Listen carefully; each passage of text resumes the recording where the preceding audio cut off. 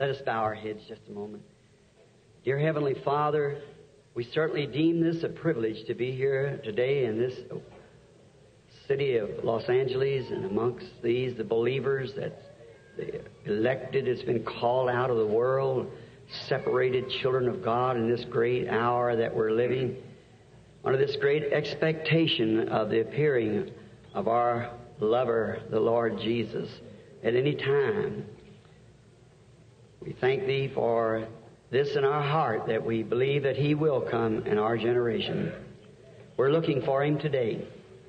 If He isn't here today and we're here tomorrow, we'll be looking for Him tomorrow. Dear God, we pray that this meeting will be just a special meeting. May it be a time that it'll make a record for the church. It's advancement that'll be on your books in the eternity. Bless every feeble effort that we put forth, Father. We realize that we're a total failure without You. So therefore we must have You, Lord, if we continue. And we do not want this for our own glory. We want this for Your glory. For that's our heart's desire, is to see Jesus glorified in His people. To strengthen the faith of those, Lord, in this day when the battle is so hard. We've come in for this revival among us and a retreat, a refreshment. We pray that You'll grant all these things to us, for we asked it in Jesus' name. Amen. Be seated. Brother Shakarian, Sister Wyatt, and to the friends of our Lord Jesus Christ, I certainly appreciative of this opportunity to be in Los Angeles again to preach of this glorious Jesus that we're all out here to learn more about today. If our efforts are...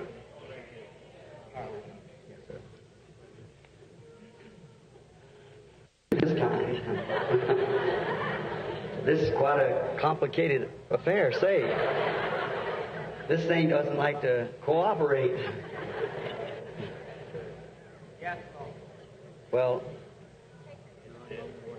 it isn't going to work like that. That sounds a little better. I'm kind of small, got a small voice, but a great big message from the Lord. A lot of opposition from Satan to keep from bringing it. We'll get here anyhow. We're trusting this will be a great week for all of us. I was sitting there thinking of how many times that our dear deceased brother Thomas Wyatt, no doubt, has spoke from this same pulpit. A great servant to Christ. I knew Brother Wyatt. He was always a great inspiration to me when I would meet him and talk with him. I remember just as a boy preacher, he would always, his book called Wings of Healing, I like that, the title, Wings of Healing. And we're glad to be here in this temple that's been dedicated for the service of Christ. God bless his widow and all you people who, sure, I know you miss him too. I missed his program when I heard that he was gone. I like to hear that voice. He was getting a little age, but he still carried a good, strong voice and had a message from God. And his life still lives on here in you people. And over in the mission fields where he sent all those units and so forth, the gospel still moves on because of Thomas Wyatt. May his soul rest in peace until the time we meet him in that glorious land where there is no death or old age. We're here to carry on now until our time is called, or the great general resurrection when Jesus comes to get us all. Now, I know you have service here, I think, tonight. And I was told a few moments ago that you had service here tonight. So I will hurry up as quick as possible because I've got Monday night, Tuesday night, Wednesday night, so forth this week. So I'm trusting that the Lord will bless us. We're going to pray for the sick. We're going to preach Christ, if He will, if it be His will, and all the power of His resurrection that He will permit us to do. Whatever He gives us to do, that we want to do with all our heart. And I know that He'll bless us if we'll just believe Him. And now, just before we open the Word to read it, I want to speak to Him again while we bow our heads and get quiet now. The trusting the confusion is over. We realize, all Christians know, that the enemy, our enemy, works on every hand. But see, when things like that happen, just hold quiet. God knows what it's all about. See, just sit still. He might have been doing something you might not know nothing about right now. Let's speak to Him. Father, we pray now that You'll calm the sea. The mighty Lord Jesus come walking in on His Word now, introducing it to us in the new spheres and His power and manifestations. We ask this as we read His Word. May it be quickened to our hearts today that we might know Him and the power of His resurrection. For we ask it in Jesus' name. Amen. Now if you'll turn to the book of Deuteronomy, I want to read a verse or two out of the book of Deuteronomy, the 16th chapter of Deuteronomy. Observe the month of Abib, which means April, and keep the Passover unto the Lord thy God. For in the month of Abib the Lord thy God brought thee out of Egypt by night. Thou shalt therefore sacrifice the Passover of the Lord thy God, of the flocks and of the herds, in the place where the Lord shall place, in the place which the Lord shall choose to place His name therein. Thou shalt not eat no leavened bread with it. 7 days shalt thou eat unleavened bread therein, and the bread of affliction, for thou comest forth out of the land of Egypt in haste. Thou mayest remember the day that thou comest out of the land of Egypt all the days of thy life, and there shall be no leavened bread seen in thee all thy coast 7 days, neither shall there be any flesh which thou sacrificest the first day at the evening remain at all until morning.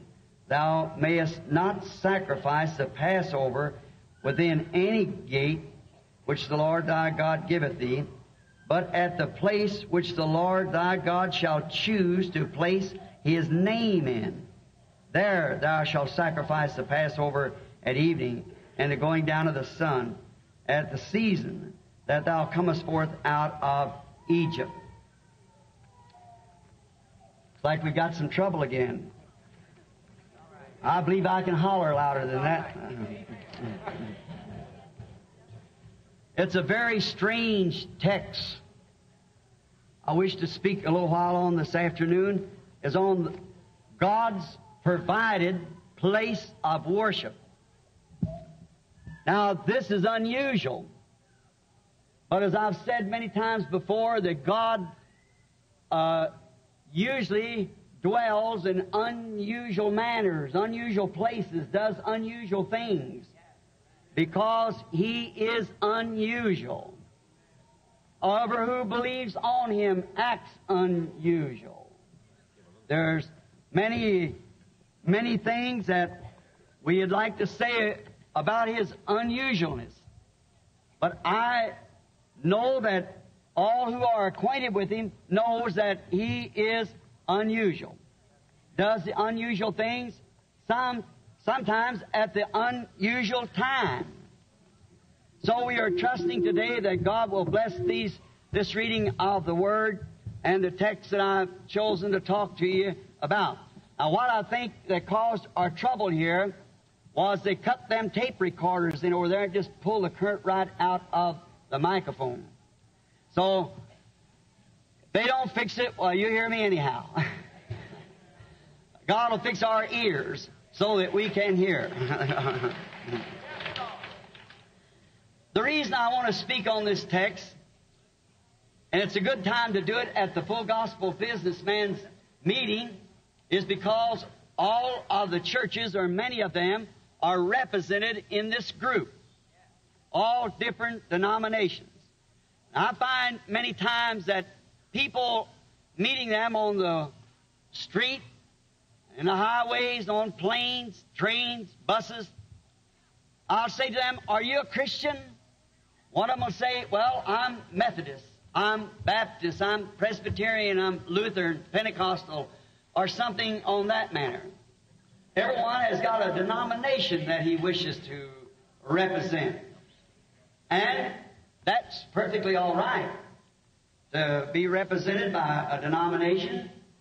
But still, the bad part of it, that each one thinks that this certain group is the only group that's going to go to heaven.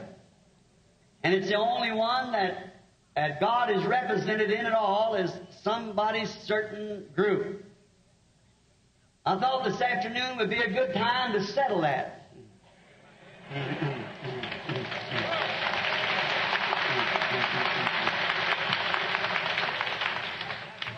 And perhaps that's why Satan keeps working on this microphone. You know, anything that man makes will go wrong, but what God makes doesn't go wrong. So, being a good time to do it, a good place to do it. So, God help us that by His grace we will try to do our best to talk about it. Now, this text coming out of the book of Deuteronomy, I understand that Deuteronomy, as I have some scriptures and things written down here, it used to be I could think of them real fast. But since I passed 25, the second time, it comes a little hard for me to remember it all. So I go into the room and pray, and as He gives me the scriptures, I jot them down and maybe a note now and then with it. Kind of keep my mind running the way it was when He gave it to me. Deuteronomy being a Greek word meaning two laws. The word Deuteronomy. And God has two laws. And one of them is a law of death to disobedience to His word. We find that when Eve disobeyed His word, it brought death. That's one of His laws. The day you eat thereof, that day you die.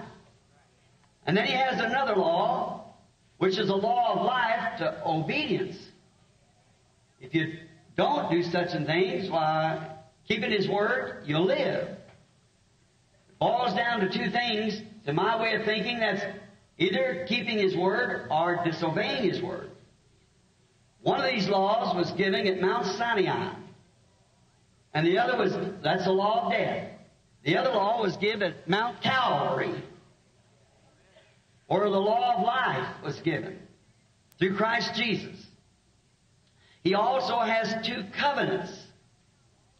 He had a covenant with Adam, the first man on earth. And that covenant was on conditions. If you do so and so, I'll do so and so.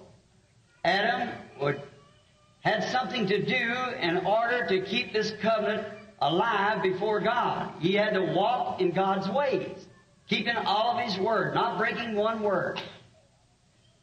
But then He made another covenant. That was with Abraham. This covenant was not on conditions, but was unconditionally.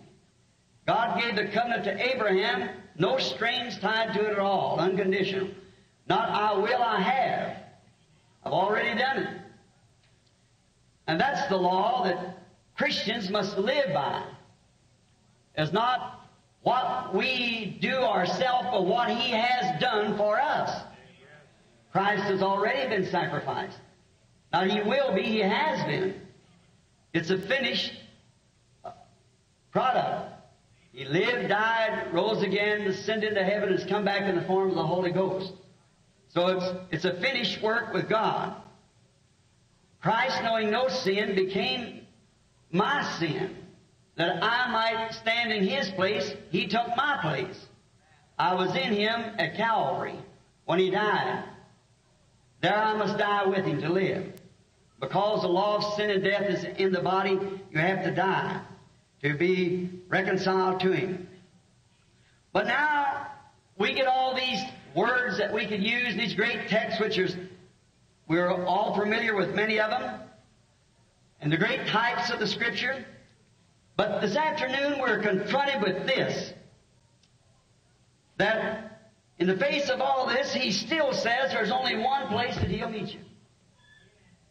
In the face of all of our different theories, we've had Judaism, we've had Mohammedanism, we've got all kinds of creeds and denominations, churches and so forth, but yet God said there's just one place that He'll meet you. All those places, each one says that He meets in my church, and if you don't belong to my church, He won't meet you. You've just got to be in this group, or He just won't meet you there. Or He won't meet you nowhere else but there, rather. And then we find out here that He does have one place. Just one place only. Thou shalt sacrifice the sacrifice in the place that the Lord thy God shall choose. Now, He's got a chosen place that He meets the worshiping children. And they were not to sacrifice anywhere else but in that one place. Any other place would not work. He had one certain place that He would meet them.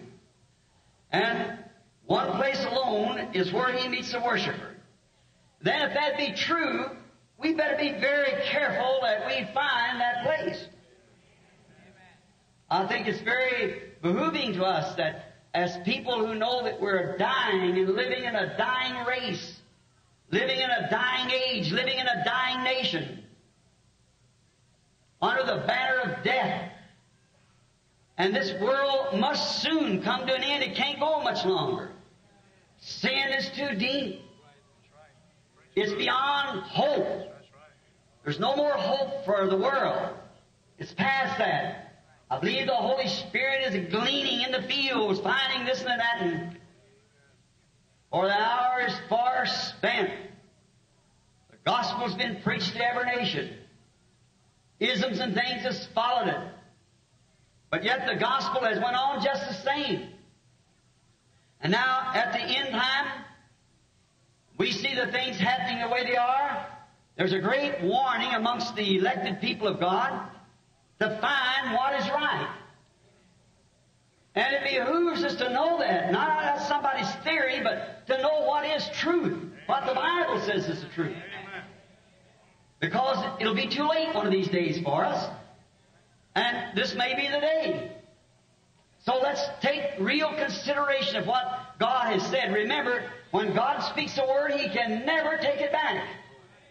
He has to ever remain the same. He can never say something and then say, well, I didn't exactly mean that. See, He's infinite. He knows the best to begin with. We say things that we think is best, then after a while we take it back. But God can't do that and remain God. So if He's infinite, He does not do that because He's perfect in every word. He never utters a word unless it's eternal. All of His eternals was with Him at the beginning, His thoughts, His attributes. And they're only expressing themselves in the world today. Now, remember, He has a provided place, one place alone where He'll meet the believing children. Anywhere else won't work. Remember, Jesus said when He was here on earth talking to a bunch of people who was very religious, very fine, very cultured, a very zealous people of God. But Jesus said to him, in vain you worship me, teaching for doctrine the traditions of man. Remember how pious those people was and how zealous of God.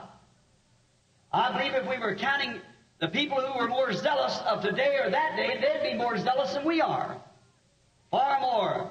When it comes to keeping traditions and laws and things, they live for those. And they were very zealous of God, and they believed God. But Jesus, God made flesh among us, said, in vain do you worship me. Now, He didn't say they didn't worship Him. They was worshiping Him, but in vain. So anything in vain is of no avail. It doesn't do no good. You should never do it, because you're just wasting your time. You're wasting your breath. You're wasting your efforts until we come to know what we're doing. Surely if God expects people to be perfect, as Jesus said, be ye therefore perfect, even as your Father in heaven is perfect, there must be some preparation somewhere. And He said, I'll choose a place that the people will worship me. No other place will I meet them. And that's got to be that place, and we ought to seek it out. Find out where it's at, and then go there. I think we should turn there quickly when we find the place, leaving other things alone. I remember Jesus said in this same scripture here that I'm quoting, man's tradition then is in vain. We should never fool with him. There needs be somewhere, someplace, that He has provided a place for us, that we could come and the worship would be received. Now remember, outside of that chosen place, no matter how sincere you are, how fundamental you are, you're still worshiping in vain. I know that sounds rude, but the building's about finished. We don't want it shaking. Let's bolt it down with the gospel so that when people meet you on the street or wherever you are, you Christians, that you'll have an answer for them. In the hour when they're saying, oh, this is that, and I've seen these do this and that, do that. Certainly all these things have got to happen, but there is a place that's provided by God alone. And that's the place where God meets the worshiper alone. Notice the second verse. Worship in the place that I have chosen. Chosen what? In this place shows that He has a place where all people worship. Other places are in vain. And in this same place, He said, I have chosen also to put my name in this place. I'll choose a place and I'll put my name in it. And this place that He's going to worship. This shows that there's one place, just one. It must be God's choosing. It can't be ours. We have no choice coming. He's already chosen. Now, what God chooses is right. I can choose wrong, you can choose wrong, but God cannot choose right. After all, He's the one that's being worshipped. And He's got the place where He wants His worshipers to meet there, and we must meet Him there. That's the only place that He stays, only place that He'll hear you from. Let us notice here also, the place I've chosen to worship me in, I'll put my name in that place. Oh, now let us search the Scriptures for that place that He has His name in. Now, we have shadows and types all through the Bible. We know that different places where He met the people, but that's not the place that He would meet them today, because they were only foreshadowing something, coming up to the real place where He is to meet the people. The place, the church, that He is to meet in. And there is a place, there is a church, that God promised to meet the people in this place and answer their prayers if they would just come to this place and worship Him. Now, we find out that there's many claim that they have the place, God's name is in their place, but you see, they put God's name in there. There's a lot of difference between God putting His name there and somebody putting His name there. We must remember that God said He would put, I have put my name, I will put my name in this place. That's the place that I choose and have chosen that people should worship. This bringing us now in view of these shadows of time brings us Christ in view. All the Old Testament foreshadowed Jesus.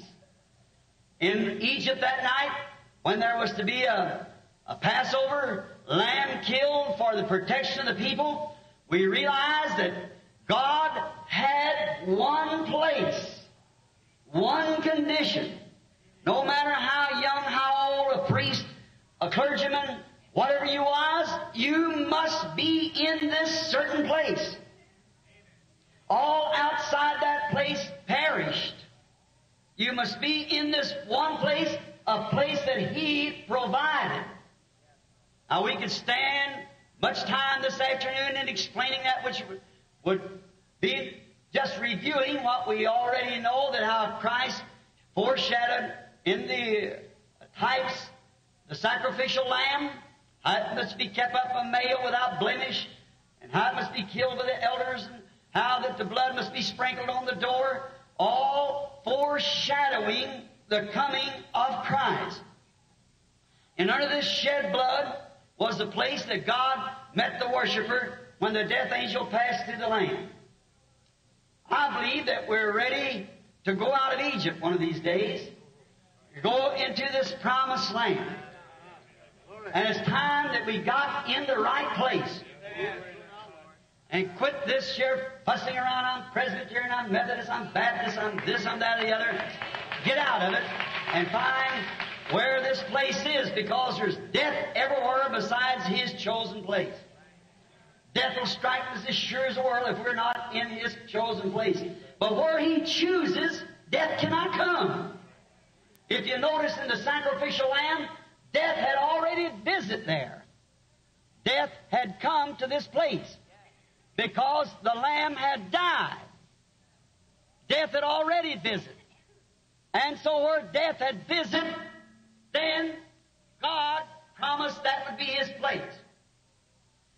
Then Him in view, we see now what the sacrificial lamb was, what the place of life was at that time.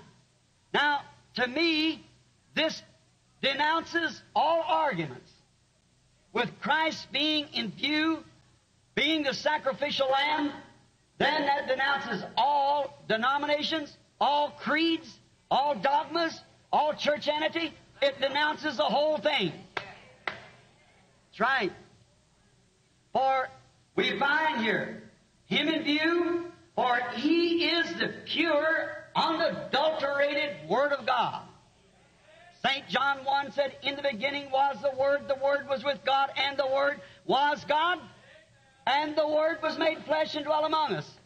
Therefore, He is God's unadulterated Word, made flesh, made manifest. And this in view, we could not attach that to any church in the world today, any denomination, any place like that. We could not attach it because it isn't so.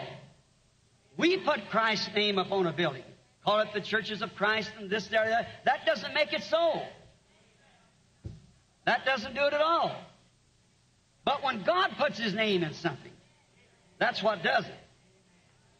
Now, there's nothing in the Bible that would type our modern organizations except Babylon.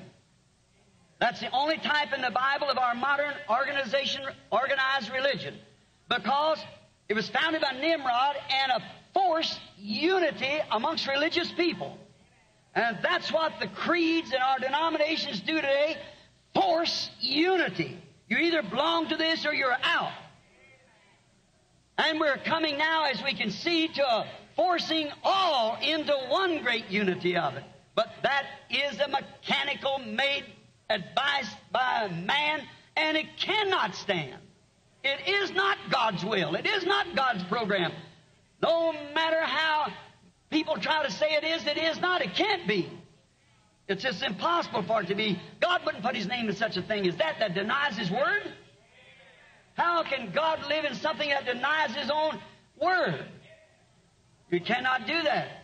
So we find out it doesn't attach to any church, Methodist, Baptist, Presbyterian, Pentecostal, Catholic, Greek Orthodox, whatever it may be. It's not God's place of worship yet.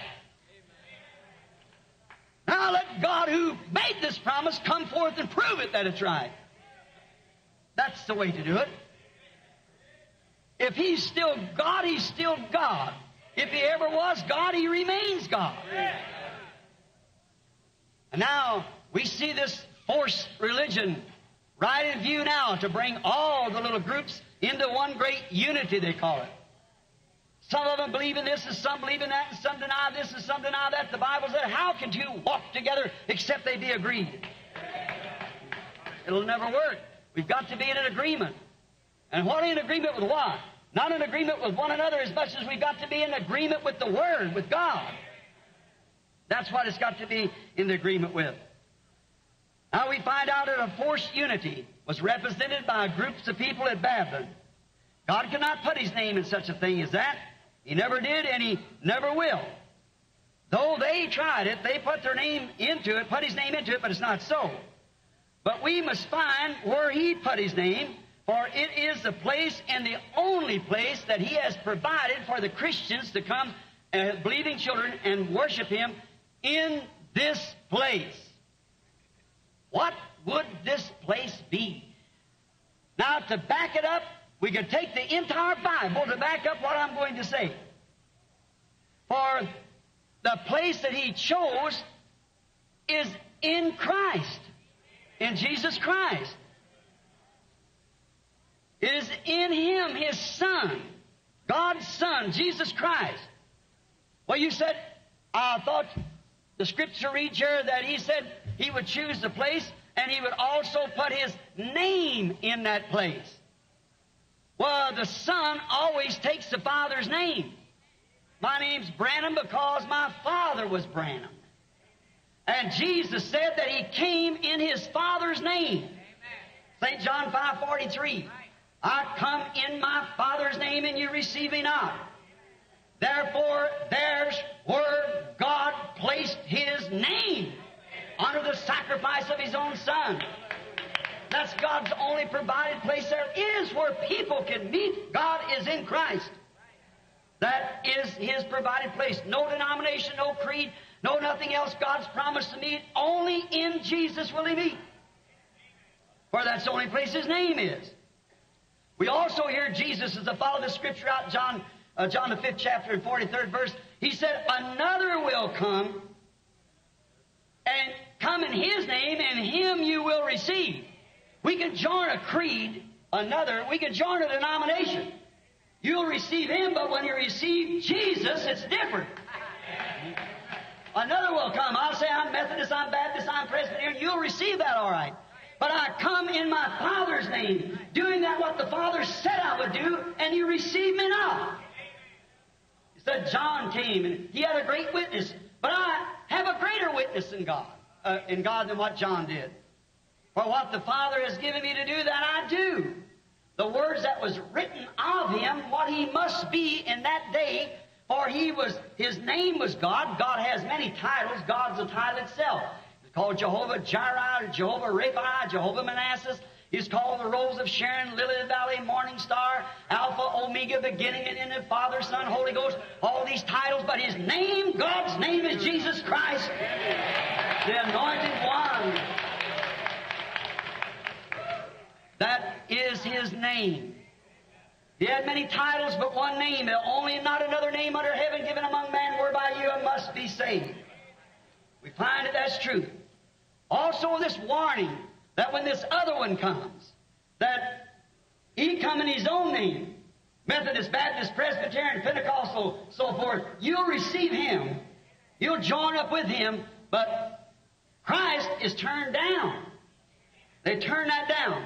The prophet said, let's check His name a little bit. The prophet said His name would be called Emmanuel. Now, Isaiah said that about the 7th chapter. And also in Matthew 1:23, said this was all done that might be fulfilled, which is spoken of the Lord by the prophet, saying His name shall be called Emmanuel, which is by interpretation, God with us. Emmanuel, and His name was Jesus. God with us, with His Father's name. He came in His Father's name. There's where God placed His name in His Son. That's the only place that you can worship Him. The only place God will ever meet you is in that Son, which was typed by the sacrificial lamb, and all down through the Old Testament, all brought types of that one thing. That place alone, God alone met under the sacrificial blood.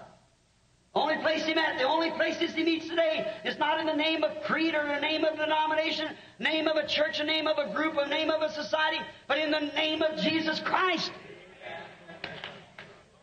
I tested that when I was a young man. I'd often heard of spiritualism, of the devil, how he does things, and I know if there was a God, there must be a devil, because the Bible said there was a devil. And I heard about these spiritualists. I went to some of them, found out they were phonies. Nothing to it, just a big bunch of make-believe. But I found out there were some of them were real spiritualists. I was at a camp one time where a minister and I went to see them, and there they raised a table up on the floor and had whiskey glasses sitting over it, and taking that table, turned it back and forth, and guitar flying through the building, people's clothes. They had this up in the room. Said, this medium said, I'll challenge anybody to knock it down. Two men said, I'll get it down. They grabbed it around the legs like that and tried to hold it. While that table threw them plumb across the floor. Don't you just sit around. If you've never been a missionary and been on fields, all the thing you know is just a thought of a devil. If you look out here and some of these people walking around the streets, you can see him. That's right. That's right. But there is a devil. Certainly is. And people who worship the devil don't even know what they're doing. They worship the devil in churches. Teaching for doctrine, the commandments of man. Creeds and traditions. And I said, this woman hollered over to me and said, they tell me you're a preacher. I said, I am. She said, then, if you don't, said, what do you think about this? I said, it's the devil. And she said, well, then, if you've got so much power, knock it down. I said, I don't have any power at all. I have no power. But I'm here representing one. Glory to God. I said, Lord Jesus, you said in St. Mark, the 16th chapter, in my name they shall cast out devils. I said, now that your servant may know as the battle lays before me, I said, I command that table to fall down in the name of the Holy Church. And it stayed right there. I said, I command that table to fall down there in the name of the Father, Son, and Holy Ghost. It stayed right there. I said, I command that table to fall down in the name of Jesus Christ, like it broke all four legs off hitting the floor. In my name they shall cast out devils. That's the name of the Father. He put His name in Jesus Christ. And in Him He meets to worship. In Him He meets to cast out devils. In Him He meets to heal the sick. In Him He meets to save. In Him He meets to fill with the Holy Ghost. That's God's only place to meet people for worship. Now, we find out that Jesus said also that the word name Jesus means Jehovah's Savior. Jehovah the Savior. Remember, you shall not worship the Lord, verse 5. You shall not worship the Lord in any gates that the Lord God giveth thee. Any gates. You shall not worship Him there, God said in 5th verse here of Deuteronomy 16. Thou shalt not worship Him in any gates that the Lord God giveth thee. He give you these things for temptations. We're going to get into that this week, the Lord willing. See whether God takes His word back or not. Notice, He give you them gates, but don't worship the Lord in any of those gates, because the Lord thy God ain't going to meet you there. But the Lord God has chosen the gate. He's chosen the door. Jesus said in St. John the 10th chapter, I am the door to the sheepfold. Yes, hallelujah. I am that door. He's Jehovah Savior. Now, we could go on here for hours explaining that, but I'm sure you understand it by your action, that you respond to the truth and to the Word. So we'll not go any further. You can take it anywhere you wish to. Everywhere you come, if it's the truth, it'll fall right back in line with the rest of the Word. You can't make the Bible say one thing one place and something else another. It's contrary to what He said first. It must be the same all the time. I'm omitting a lot of Scripture here on this just because I see it's getting late. Our sister and them's having service here tonight, and we want to pray for the sick. It is to find out, Billy, if you got some prayer cards. No service, good. Well, but good. All right. Now let's all right. We trust that the Lord will bless this lady for this. Let us have this place given us this time.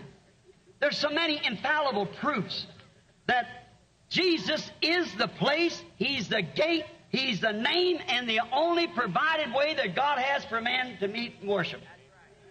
He is the way, the truth, the light, the gate, the door, the Alpha, Omega, the beginning and the ending, the rose of Sharon, the lily of the valley, the morning star, the Alpha, Omega. He's all the whole thing put together.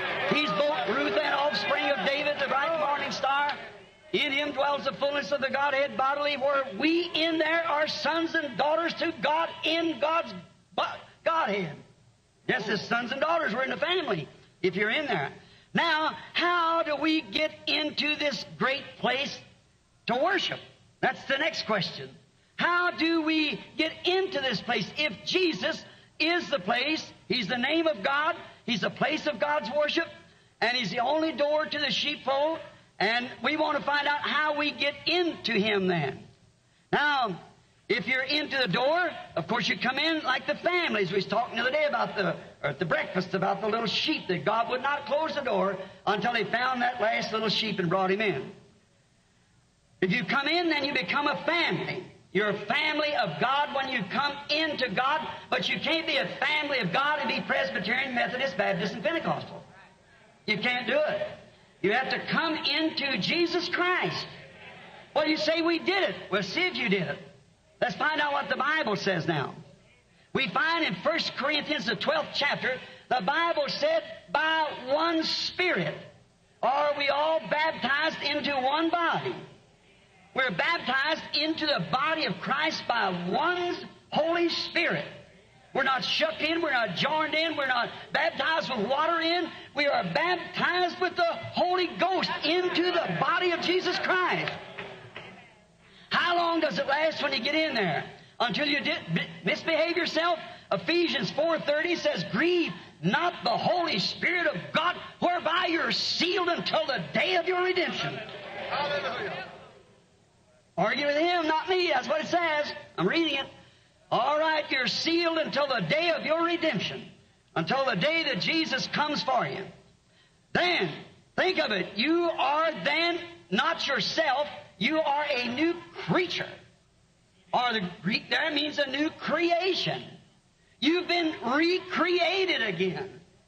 The power of God comes upon you and you become created a new creature, which brings the whole physical being, spiritual being, and everything in subject to the Word of God. Hallelujah. No other way. How can you say that you're a Christian and disobey His Word in one thing? Whosoever disobeyed the law in one part of it was guilty of all of it. Whosoever, Jesus said, man shall not live by bread alone, but by every word that proceeds out of the mouth of God. Not just part of the words, every word.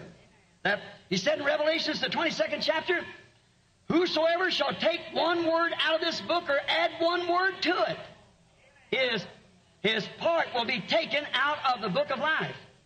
We are not to take away from the Bible or add to it. Just say what it says. And in 1 Corinthians 12, it said, by one Spirit, we are all baptized into one body. Now, after you're in this body, Romans 8:1 said, there is therefore now no condemnation to them that are in Christ Jesus, that walk not after the flesh, but after the Spirit. There's a place where there's no condemnation. Whether you go to a Methodist, Baptist, Presbyterian church, wherever it is, if you are in Christ, you are a new creature, and there's no condemnation in you, nowhere at all. That's God's meeting place. That's where God meets the worshiper. There's where you are counted a new creature. For they're dead to the things of the world. They're alive in Him.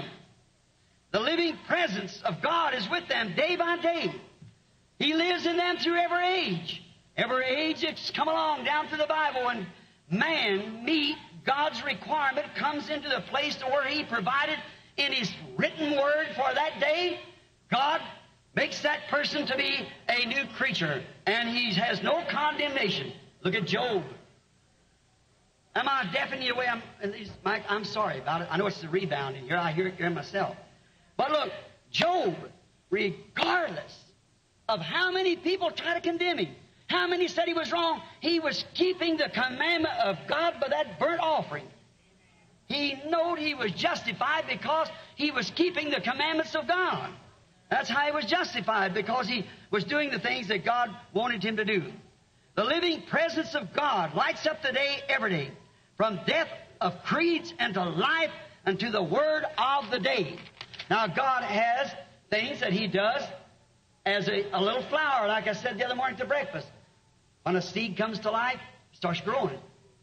It drinks from God's fountain, keeps pushing up till it gets to the bud part, gets up into the flower, up into the blossom. Now we find out that when we start with Christ, we grow the same way, because we grow and grace and an emanation of God. God's only provided plan for any age is His Word. His Son came and manifested every promise that was promised for His age. All the prophets came just exactly on time. They was God's Word living on earth. They was the Word. Jesus said that they were gods. Jesus called those prophets gods. A man met me in last meeting I had. He said, "You're a poor theologian." And I said, "I don't claim to be one." I said, "The Word don't come to a theologian. Theology does. The Word comes." I said, "Just theology comes to a theologian." But I said, "But we're talking about something else." Now, we find that in each age when God said a certain thing would happen, here come that man along and manifested that. Here come that people along and lived that. That was God Himself living in the people because it was answering of His Word. Now, God's only provided way and only provided plan today is His Son through His Word for this age. Quickened by the Spirit of His life, quickened. Now, we have great schools of theology. And many times when we do that, nothing against it. Certainly not. But you see, when you've got a school of theology, Jesus said in St. John 4, the time is coming and now is when God, being a Spirit, will be worshipped in spirit and in truth. Now, some people have spirit, no truth. Others has truth, no spirit. So it's just like if we had a big car. We were going somewhere in a Cadillac, and both Cadillacs is made just alike. And we push them out here, and we out to the tanks, and we fill them both up with gasoline. And you crank and crank on one. Well, you look out and say, the seat's all right, steering wheel's pretty, it's got diamond studs in it, and plush, sets pretty, or you sit back and go to sleep. And a lot of things you could do, each one. But you see, one of them, all of them has the right mechanics, but one of them has the dynamics. You see, you might know the mechanics, but it takes the dynamics to start off the mechanics and make them work. And that's what's the matter with the church today. We're full of theology without any dynamics in it. That's right.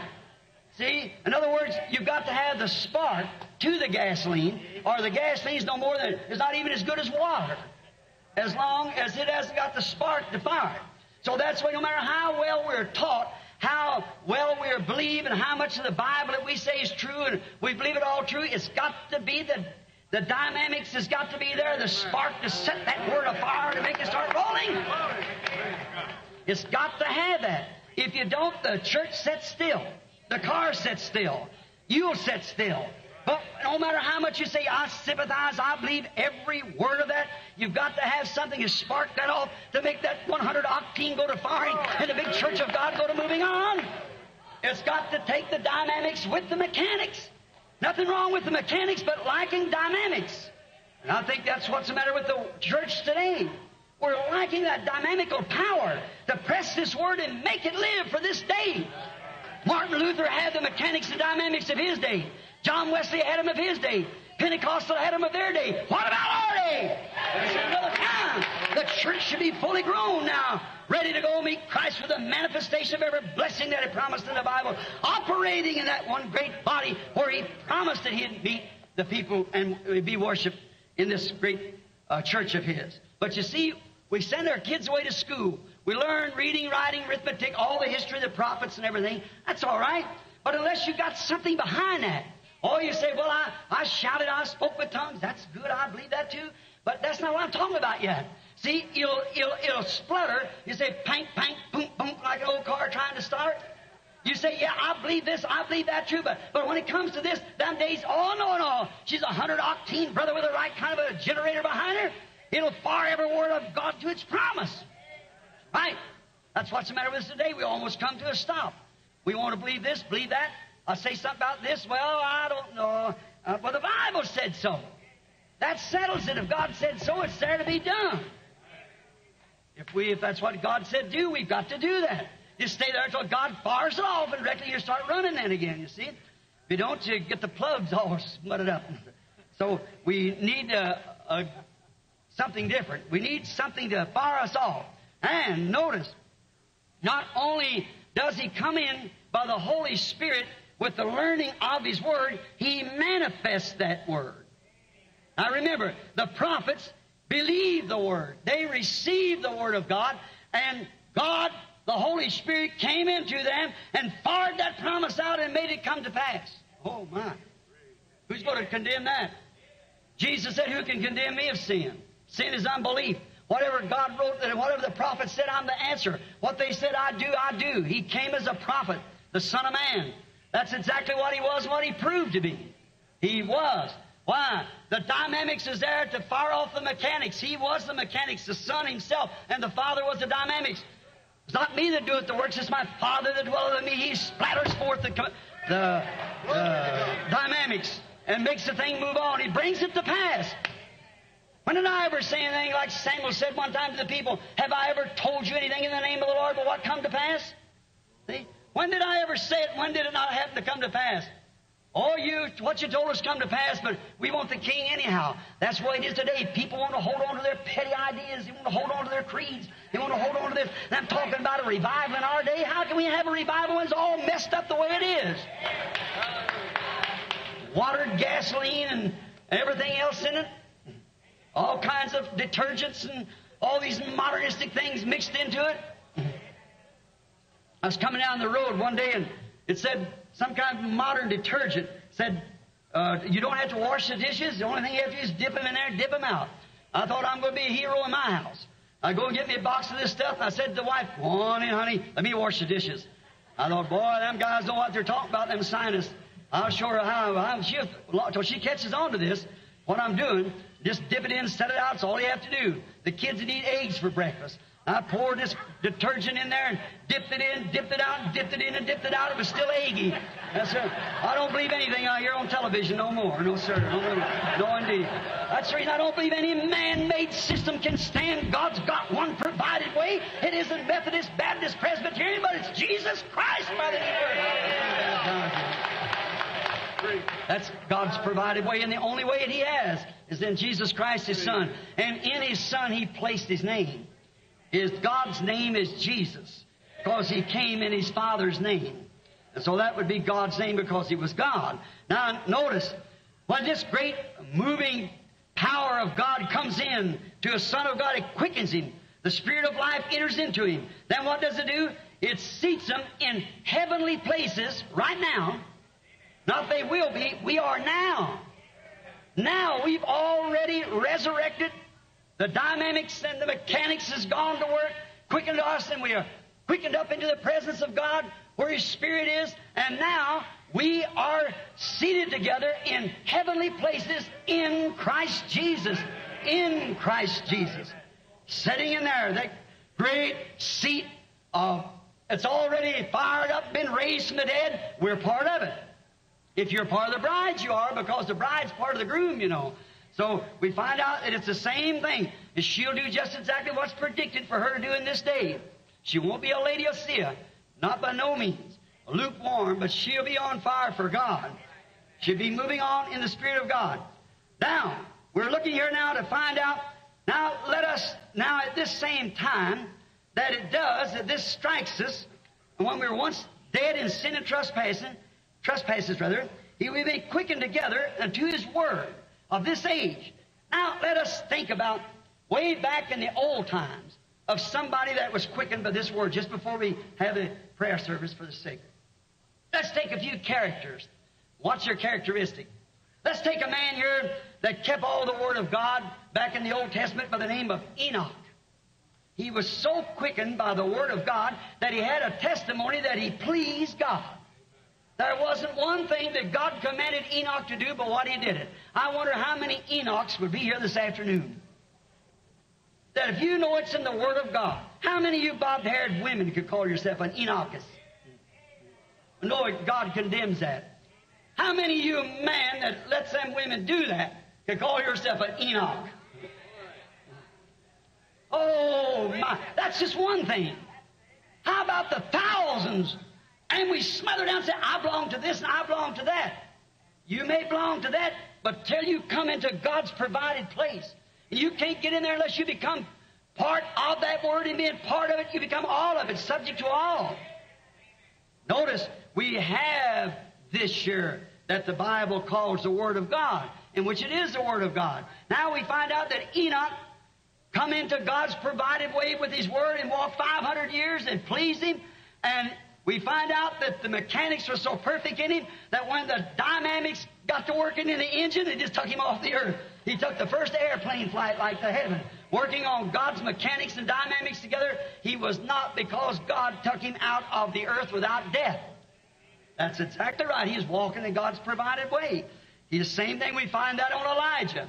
Old Elijah had balled out so many of those painted-faced Jezebels and haircuts and so forth that they were using that day. The old man has spent his life just condemning sin amongst them women, because he had a woman Jezebel there that set a pace just about like your Hollywood here has, and got all the sisters all wound up into it out there. And the Jezebel still is. You just look around, you can see she does. And she's still in great power, too. Now we find out the old fellow, being a prophet, he'd cursed that thing, and everything stayed perfectly in the will of God. When all the rest of the preachers weakened off, he stayed right there with it. And one day he got so tired that God sent a chariot down from heaven with horses of fire and took him up. He's so full of that quickening power. Just think, with the Word of God in his heart, he becomes so full of that quickening power, that quickening. If the Spirit of God, I believe we find in Romans 11 or 1:11, if it says, if the Spirit, or Romans 8:11 it is, if the Spirit that raised up Jesus from the dead be in you, it will also quicken your mortal bodies. Yes, praise the thing. If the Spirit that raised up Jesus from the dead, if it be in you, it'll also quicken your mortal bodies. Quicken it. What does the word quick mean? The Greek word means to be brought to life after death. Hallelujah. There's a gate of worship. Worshiping in the Spirit and in truth. Mechanics and dynamics together. You see what I mean? If the Spirit that raised up Jesus from the dead dwells in you, it will quicken, make alive your mortal bodies, because it's already life. And when it comes into your body, it brings your whole body subject to it. Subject to what? The Word of God. If it's in you.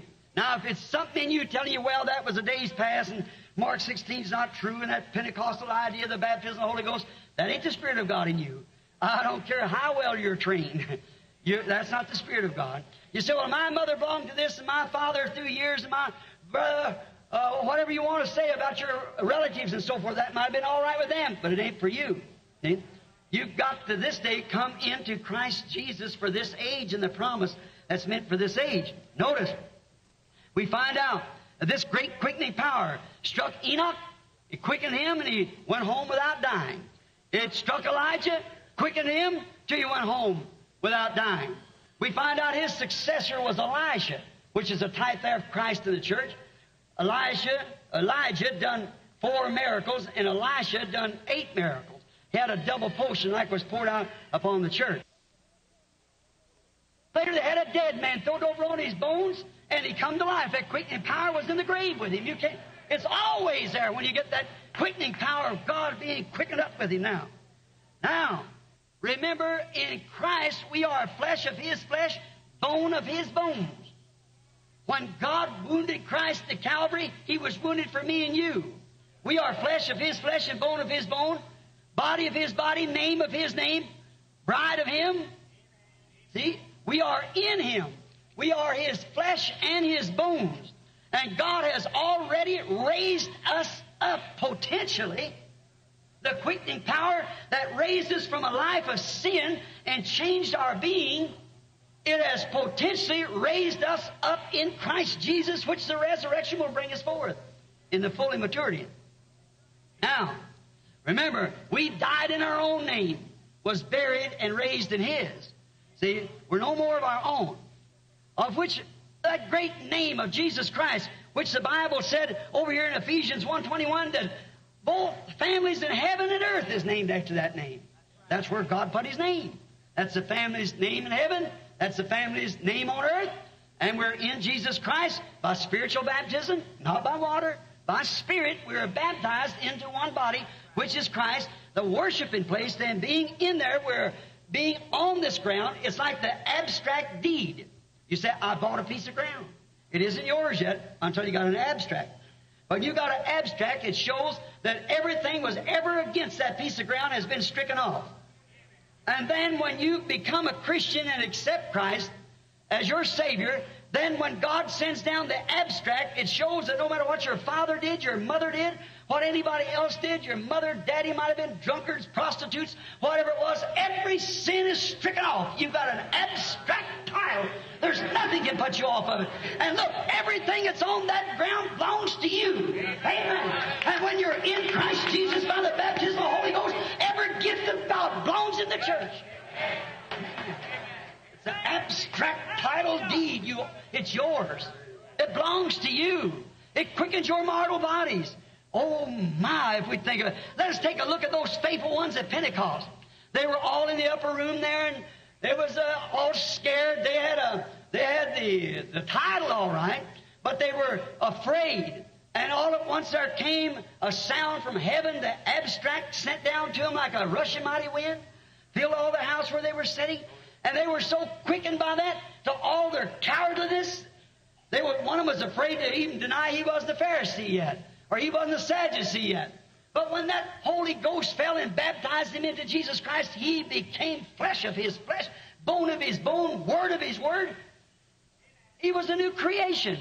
He was a new person. It quickened his body. Look what it did. What it does to you when it comes in. It don't make you go around and say, I'm Methodist, I'm Baptist. Oh, I know I ought to smoke, I ought to have this, I ought to wear these kind of clothes, I ought to do this, I ought to do that. It so quickens you until you have to do it. It quickens your mortal bodies. Look, it quickened their bodies until they flew so close to heaven, until it quickened their body to speak in a language they never heard of before. It quickened their bodies. They spoke in new heavenly language.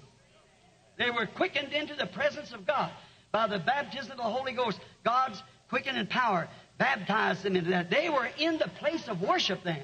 They were where they could worship. The Sanhedrin or nothing else ever could bother them because they were quickened. They were new people. That's after they was baptized. Look at little Stevens. He come into God's provided way, was quickened by the power of God. Come into the gate, God's provided way. And even when they went to kill him, stone him to death, he said, I see heavens open. Jesus standing at the right hand of God. That's quickening power. He's quickened up into his bosom. There was Philip, another one full of the quickening power. We find him down there at Samaria holding a great revival. This great quickening power after he was in Christ come where he had thousands of people listening at him. And he said, now leave here, Philip. I want you to go out into this desert, Gesa here. I got a man out there I want you to meet. And no question at all. He is full of that quickening power. He was in Christ. He is the provided place where God could talk to him. God spoke to him. There's no question. Say, well, he spoke to me and told me I'm going to be healed, but I don't know now. I feel awful bad today. Oh. Well, he told me I had the Holy Ghost, but sometimes I sure doubted. Philip noted exactly the voice of God because he come God's provided way. He didn't question God about, well, God, I got so many here, I have to stand, I have to see the state presbyter before I can do it. I have to go talk to the bishop, but nothing about it. He minded God.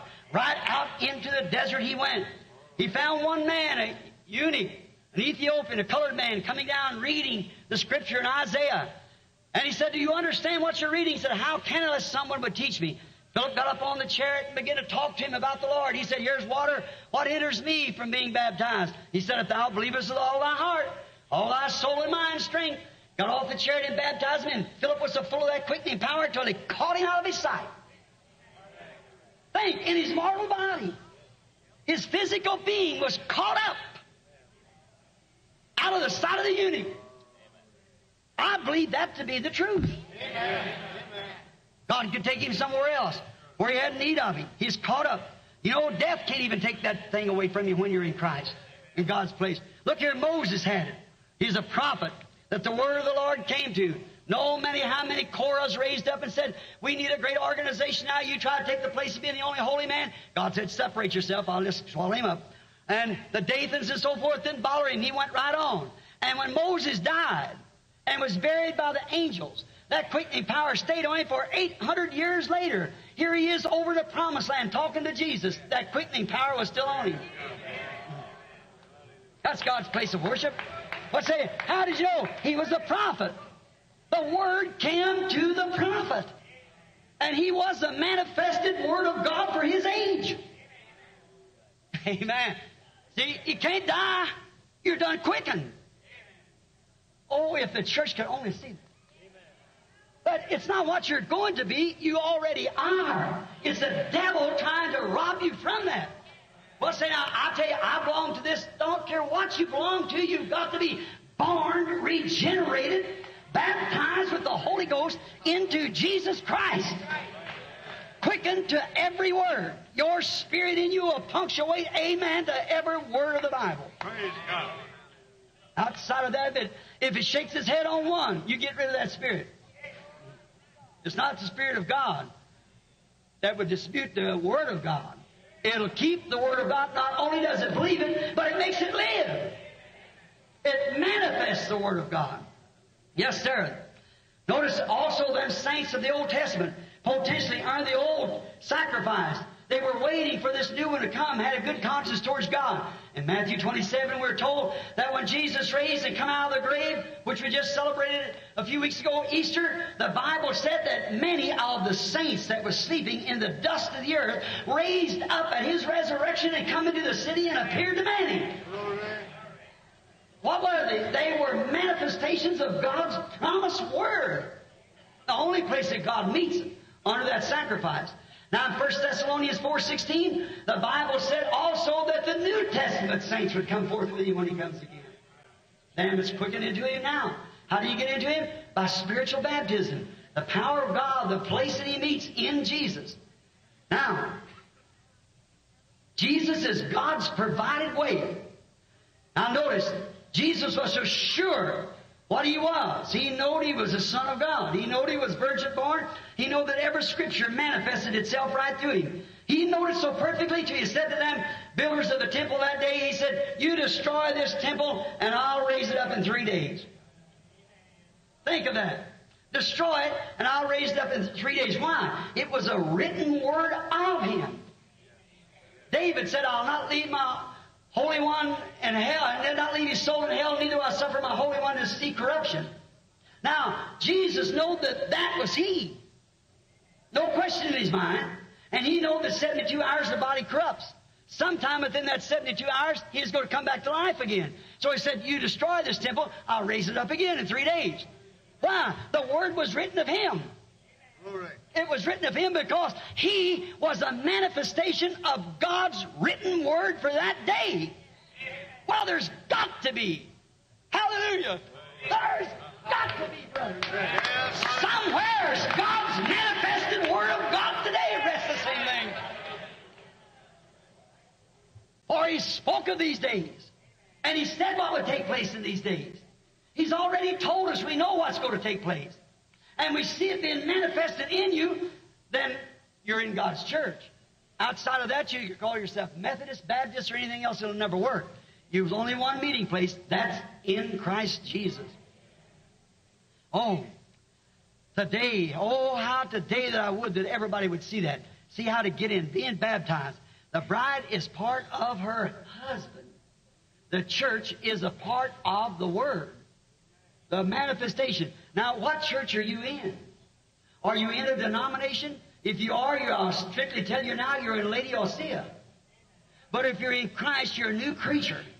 And you're in the church of the living God with the manifestation of the very same things that He did in His day will be coming back here in this day doing the same thing that He said it would do. And that is the real church. You get into it by spiritual baptism. Not by joining, not by some more, but by being baptized by the Holy Ghost into His body. All right, it's God's only provided way that He has left for us to do is to be baptized into His body by His Spirit. Jesus said in St. John 14:12, He that believeth while He is in me. No wonder people say the days of miracles is past. No wonder they say these things. He that believeth in me, not believe on me, but believe in me, the works that I do shall he do also. Why? It's His life. It's His dynamics in His mechanics that's in you that fires it off. Makes it go and do the works that it promised to do. Or my life in Him has quickened me by His Spirit. to make His Word, which is the mechanics, work by His dynamics. Hebrews 13:8, Jesus Christ is the same yesterday, today, and forever. Now, also in Mark, the 17th chapter, the 30th verse of St. Mark, listen close. Jesus promised these things in the last days. That He's the same yesterday and forever. He promised in Malachi 4 that He would turn the hearts of the people in the last days back to the faith of the fathers. He promised that. He promised so many places in the Bible the things that He would do. Yet a little while the world seeth me no more, yet you'll see me. I'll be with you, in you, always, even to the end of the world.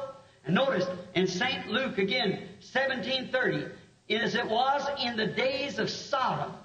You know what happened in Sodom? Look in California. Not only California, the United States. Not only the United States, but the world.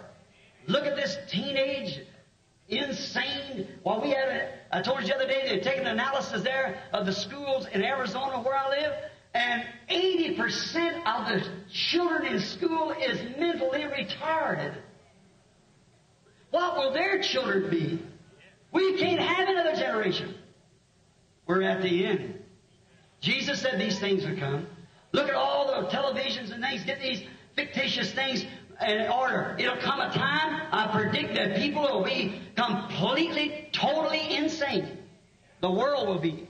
The Bible speaks of such hideous sights as is shown movies today of some prehistoric creatures, eggs that's lived in the earth for so many thousands and millions of years, hatch and come forth to some. That's just a minor thing to what's going to happen. When hell's open and the devil comes out with all these mysterious things with women or locusts with hair like women and teeth like lion, while the world will be completely, totally insane. Right. It's not just about 1 degree from it now.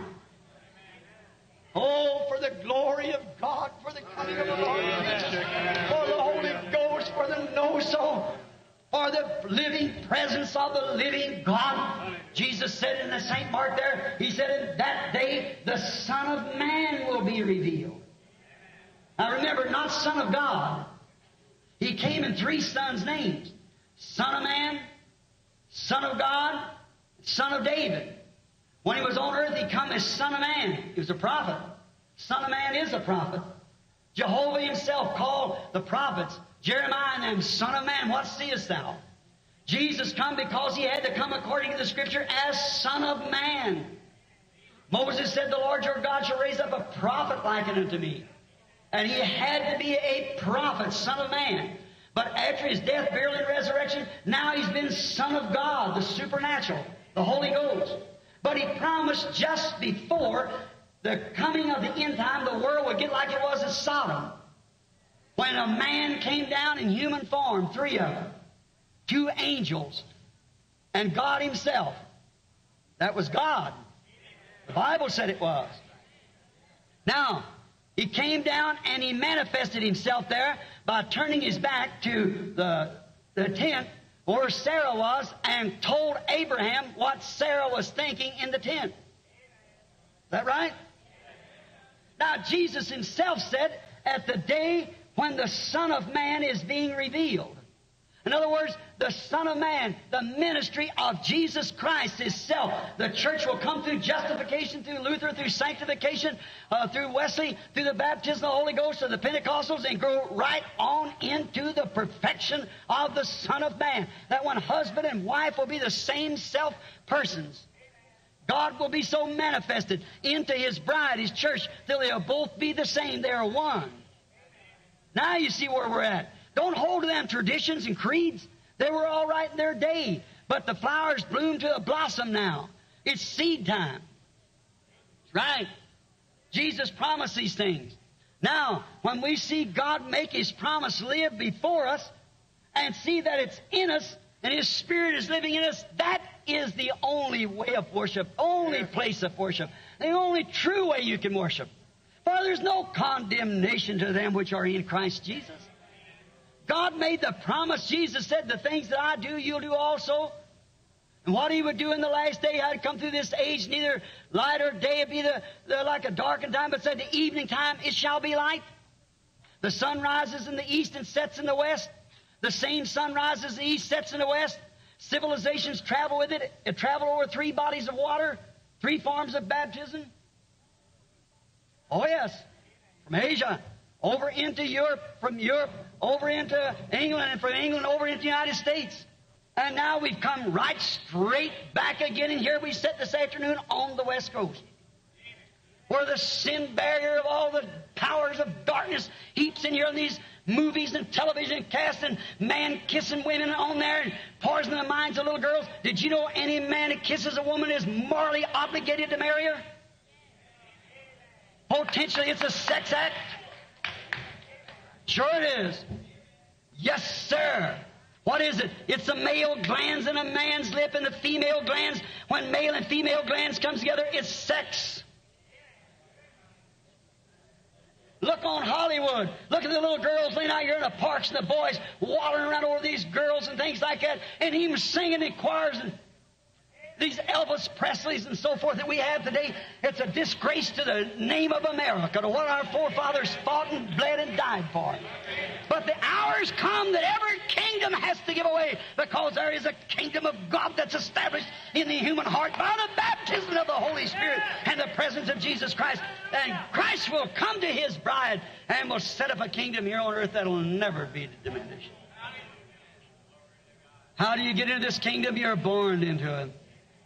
How do you know how would you belong into a kingdom and disagree with the king? And the king is the Word. In the beginning was the Word, and the Word is with God, and the Word was God, and the Word is made flesh and dwelt among us. The same yesterday, today, and forever. How do they know He was the Son of Man? You look out there upon the audience and perceive what they were thinking about. We know that's true. He's the same today. You believe that? Did Billy give out any prayer cards? I swear I forgot to ask him. Did he give out prayer cards? He give out prayer cards. All right. I tell you, if you got faith enough, I've got faith to believe that God, who made the promise, can prove Himself to be God right here. Without any person coming to this platform, I feel to take the initiative on account of the promise of the Word of the living God. Look at here. Let me show you something. This quickening power, we're going to exercise it. Let me show you. How many believes you got that quickening power? What's the matter with your hands upon the sick? When them disciples received quickening power upon them on the day of Pentecost, what do? They went out and laid hands on the sick and they recovered. Jesus said in Mark 16, it'll continue on to the end of the world. How long? To the apostles' age? Go ye into all the world. Preach the gospel to every creature. These signs will follow them that believe. If they lay their hands upon the sick, they shall recover. That's the quickening power like it was on Elijah's bones. Elisha's bones. The same quickening power is up on the saints that raised them up. That same quickening power is in us. Lay your hands on the sick, they shall recover. I've noticed I've almost quit having discernment anymore. Just lay my hands on the sick. I've been noticing on my things that I didn't get to 1/3 of the people otherwise. This way I get to more than I ever did get to. And I find out a better results by just getting myself into God's arms and saying, Lord God, you promised it. It's your promise. It's not mine. It's yours. And you promised you'd do it, and I've seen you do it, and I'm going to believe you're going to do it. Because I've been baptized into your body and your spirit here to identify that that's the truth. Amen. That's the place of worship. Then you get into a place, all things are possible. Then you get into a place that your motives and objectives for your achievements is just exactly in the will of God. And when you lay your hands there and believe it, it's going to happen. You believe that? I believe before one prayer card is called or anything else, that God Almighty can tell me what you got out there, what you ought to do and what you ought not have done. That's taking the initiative right. I know that's right, but that's exactly what God would have us to do. You believe that? How many would believe it if God would do it? There's not a person sitting in front of me that I know it I can think of, or see anybody that I really know. How many knows out here are all strangers? Raise your hands. Know it. I don't know nothing about you. Raise up your hands. Anywhere in the audience knows I know nothing about you. I guess it's everywhere, especially up in here. Maybe the other people just, I don't know them. They just didn't raise their hands, but I don't know them anyhow. I believe I do see Richard Blair sitting right here. I believe that's right. It's dark down there. There's lights this way. I don't see. Well, look here. I'm trying to tell you that when that quickening power comes into you, it's Jesus Christ. When Jesus laid His hands on the sick, they got well. When Jesus had quickening power to quicken him as a man, he could look out and tell the thoughts that was up on the people, tell them what they were thinking about what they done. Have his back turned to him, tell him the same thing. What do you reason in your hearts? The woman touched his garment.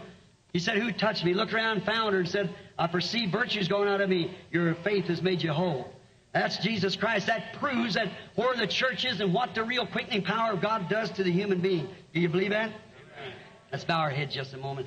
Dear God, we've had a fight with Satan this afternoon on these microphones, knowing them people probably didn't get half of it. They're bounding around in the building like that. But I pray, God, that the Holy Spirit will take that which is meant to be, Lord, to let the people see that we're not some dead, dragging bunch of hope souls. God, we are alive now, quickened by the power of the resurrection of Christ. Jesus Christ lives in us. We believe that, Lord. We claim no glory of our own, like on Mount Transfiguration, where every one of us is represented there. There was Moses, the one who died and raised again. There was Elijah, the quickening saints that will be caught up at the last day. Oh, they seen then, when they look back, they seen Jesus only. We know, Lord, we don't want people to see us. We're not here for that purpose. Far be it. But, Lord, it does delight our hearts when we see Jesus glorified among us. When we see Him glorified. When we see His Word, which He is the Word. When we see, we can read it here in the Bible where He promised He would do it. Then see Him work it right in us. Oh, God, how it makes us feel humble that we know that His living presence, we haven't joined nothing or bargained for nothing. We just believe, Lord, unto eternal life. And You sealed us in there by the baptism of the Holy Ghost and quickened our bodies and quickened our spirits and quickened us in to see visions and prophesy and speak in tongues, see great signs and wonders take place. Why, it's a living God. We're into that body, which to the world is foolishness. To them it perish, but to we who believe, it's the power of God unto eternal life. We thank Thee for it, Father. Now, let it be known this day, Lord, that You are God, that You have never changed Your mind about one word that You ever said. And You're the same yesterday and forever. And the one and only way that God has provided, the only man that God ever put His name in was His own Son, who carried His name. Jesus, God, Jehovah, Savior, Emmanuel, the door to the sheepfold. He that was, which is, and shall come. The root and the offspring, both root and offspring of David. The morning star, the lily of the valley. Oh, God, how wonderful. No wonder Isaiah said, Counselor, Prince of Peace, the mighty God, everlasting Father. Oh, we have no other Father but You, Lord. You are our Father. You are our Mother. You are all that we are, all that we could ever be. We won't see nothing else but Jesus glorified. Father, I might have made a pour out at this afternoon, but take the sentiments of my heart and hear me, dear God, and let it be said this day that Jesus Christ was glorified right here in this temple. Grant it, Father, for we asked it in His name, and as I humbly wait with this audience to see You move by Your Spirit. Amen. Now I want you to do one thing for me. I want to ask you one solemn question. I want you to answer me as if it was the last time that you'd ever answer anybody in your life. Do you believe it's the truth? You believe there's not a church or a denomination could be recognized in the presence of God? You believe that? There's not a one. Only those that are born into Jesus Christ take on His name. That's right. You take on His name when you're born in there, not by water baptism, although you can be baptized in His name, but that don't take on His name. You take on His name by birth, not by water. See?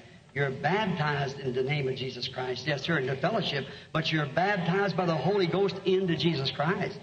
So you can be baptized 100 times any way you wanted to. The other way, it make no difference. But when you're once baptized by the Holy Ghost into the body of Christ, you become a son or a daughter of God. And every word is true. And then He did that for that purpose. Last the other day when God moved and struck the sun across the earth, He knew them palm trees and everything was laying down on that earth. They were part of the earth at that time. So were you. And when He raised up the Son of God on Easter morning and sent forth the Holy Spirit, it was to quicken also that seed of eternal life that He foreknew before the foundation of the world that would be here. He knew this microphone would act like this evening. He knew that you'd have the attitudes you've got. He's infinite. You can't imagine it with your mind. You've just got to accept it. But let me say this one thing. That same God stands here this afternoon in His people. Whether you're a Methodist, Baptist, Pentecostal, whatever you might be, don't you trust in some organization. Because they cannot be an organization. It's made up of too many different doctrines. It's made up of a bunch. You have to be an individual to God. You have to be an individual. God deals with you, not in your church. You are to live a right kind of life in your church or congregation where you're worshiping at. You should live the kind of life that you should be. But you see, they draw up creeds and so forth that you can't even enter their doors if you don't believe that. So how can God ever come in there when His Word constantly is being manifested? How did Luther know about these baptisms and restoration of the Spirit when he was back in that days? The plant hadn't grown like that. Neither did Wesley know it. And neither does a Pentecostal know what's going on today. Same thing grows right away from you. That's right. It hasn't ever aged, and it always will. I can prove by the Bible this is a wheat age. Remember, after this great revival, there's never been another organization rise since Pentecost. They can't be. It goes from the shuck to the wheat, and there's nothing else but the grain. That's the reason. 15 years, usually 3 years, they got an organization of any revival. Ask any historian. But there's no organization after this. They try to raise up a latter-day rain, but you see what happened to it. It can't. It's wheat now. Yes, sir. There's no more carriers. It's the real grain. Christ is among His people. You believe it? Let's start from over here on the bottom floor. I can't pick out in there, seeing you so many of you. How many believe me to be His servant? Have faith in God. How many over here believe that the same way? So I believe it with all my heart.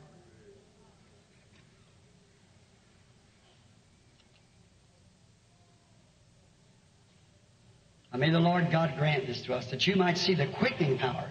It's something vital evidence. It proves it. Somebody can say, oh, this is that, but let it act. That's totally impossible for me to know anything about you. You know that. I don't know, but one person I can look at, and that's Reverend Blair sitting out there from way back east, I believe Arkansas or somewhere back in there. That's the only one in the audience that I do see that I know. God knows that's true. So it'll have to be something that I just happen to see over here. This little lady sitting at the end there has got a spiritual problem you're praying about. You believe that God will straighten out that spiritual problem for you? Make it right? All right, you can have it. Put your hand over on the other lady sitting to you, because she's got stomach trouble she's praying for too. Yeah, is that right, sister? Raise your hands up if that's true. I don't know you, never seen you in my life. 2 colored girls. Huh? What's that? Isn't that just exactly like what He said He would do? Just exactly. Here's a lady sitting, looking right down through here, sitting looking at me. She's got heart trouble. You believe that God will heal the heart trouble? You're sitting there praying, I wish I could get there. Is that right? Wave your hand like if it's right. How'd I know what you were saying in your prayer? Just believe. That's all you have to do is believe. Here sits a lady right here. It'll die right away if she isn't healed. She's got cancer. You believe that God will heal the cancer? Yes? You believe it? Being she was kind of slow putting her hands. You believe God can tell me who you are? Miss Gunn. Now, if that's right, wave your hand like that. All right. Go home, Jesus Christ, will make you well. If thou canst believe, all things are possible. That struck this lady sitting here with the dark hat on looking at me. She also has cancer. You believe God will heal you? You believe it with all your heart? I'm speaking to Mrs. Miller. You believe that? I don't know the woman, never seen her in my life, and God in heaven knows that's right. Amen. If thou canst believe. Here's a colored woman sitting right over here in the end. Had her head down. She was studying. She's studying about a loved one. Somebody she's praying for. She come actually to pray, having prayed for. No, he isn't here. It's her husband. That's right. He's not here. He's at home. He's had an operation, hasn't he? That's right. He's bothered with sinus trouble and so forth. That's true, isn't it? He's going to be all right. Your faith is strong, Lord. You believe that that's to be true? Amen. Can't you see that Jesus Christ is the same yesterday, today, and forever? Ask those people. It's one come across the audience. You believe that He's here? Do you feel that quickening power in you? Well, that's a God that makes you well, friends. You believe it? Now, will you do one thing for me? How many in here are sick? Let's see you raise your hand. Now, it's going on 5 o'clock. Lay your hands over on each other, and let's just, don't say a word now. Just lay your hands on one another. I want you to do something. Say, The man sitting right back here has got that growth on his back. Do you believe that God will take that growth off your back, sir? You believe that God will make you well? Young fellow looking at me, he thought he was going to get passed by. Raise your hand up, sir. That's right. You believe with all your heart, God will take it off for you. Hallelujah. I challenge this whole audience in the name of Jesus Christ. If your conscience, don't let it be stirred with unbelief. Don't let it be frustrated. Can't you see the Son of Man? The Son of Man in the form of prophetic message, returning back again in His church in prophecy, revealing Jesus Christ the same yesterday, today, and forever. It's never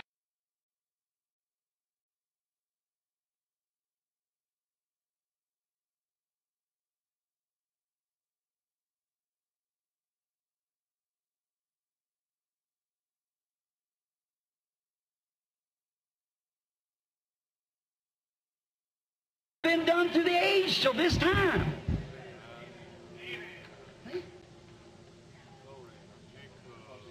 There's the proof of it. What is the church? How do you get into it? When you're in there, everything that Jesus Christ was, you are. Even to be a son and daughter of God. He become you that you might become Him. The thing of it is, you're scared to use it. Or either you're not cooperating with His Word. Now that won't do a bit of good. I don't care what you do. If you don't come fully into that Word, it'll never work. Who can accuse me of something He said and promised to this day that didn't happen? Then don't throw your denomination at me, because it won't work. Hallelujah. I know He's here. I'm positive He's here. I know that now there's quickening power enough in the church to heal every person that's sitting here. Can you believe it? Well then, do you believe in praying for the sick? Do you believe Jesus said to lay hands on the sick and they shall recover? All right, put your hands over on each other now. Don't pray for yourself. Pray for the next person. They're praying for you. Quietly, reverently.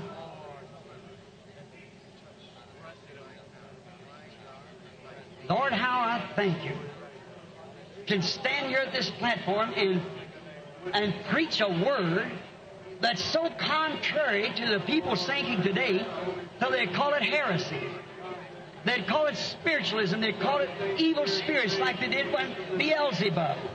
But to see you right in the midst of this grand audience this afternoon, turn right around and confirm and prove exactly what's been preached, that it is the truth. God, these are Your people. The devil has tried to mess up the microphones. He's tried to mess up the people's thoughts. He's tried to keep them from getting this. But I believe they'll get it anyhow, Lord. I ask for them to get it. I ask for them to receive it. Grant, Lord, these believers with quickening power, that if they don't live to see Your coming, that quickening power will raise them up at the last age. Grant just now that quickening power will quicken their faith, Lord, to what they're doing. There's a believer got a hands on a believer, a body to a body, a power to a power.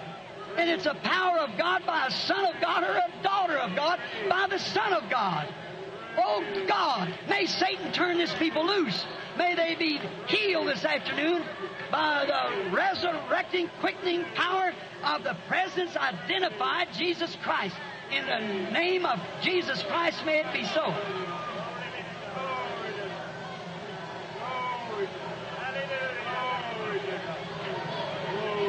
Your hands on the people has got quickening power in them.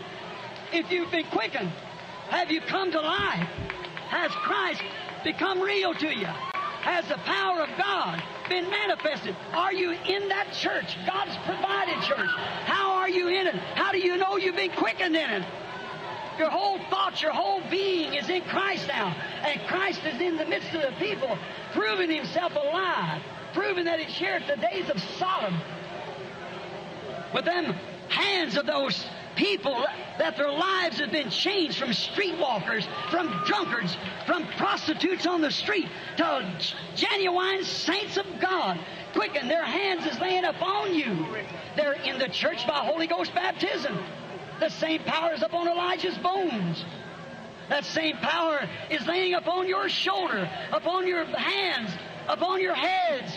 That same quickening power with Him standing here proving that He's alive from the dead. showing forth that it's alive. You're now doing the same thing that He did before. Amen. Can you believe Him now? Can you believe that hands laid upon you are godly hands? Can you believe that Spirit that's quickening us now, making us act crazy to the world? Do you believe that's His quickening power? Do you believe you're in His church? Then if you are and believe that those hands that are laying on you are holy hands commanded by God, then I command you in the name of Jesus Christ to stand to your feet and accept your healing. Everybody that's been saved. Praise. Praise.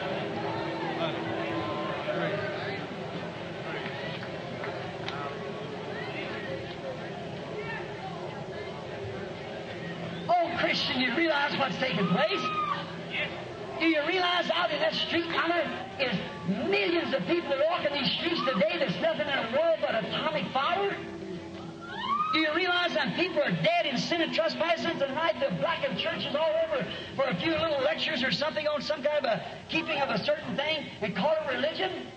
Did you realize that you have been raised from death unto life, has been baptized into the body of the living God, that's quickened your bodies, where we're speaking in tongues and interpreting tongues, seeing Jesus Christ manifested among us? What sickness could not stand in such a group as this?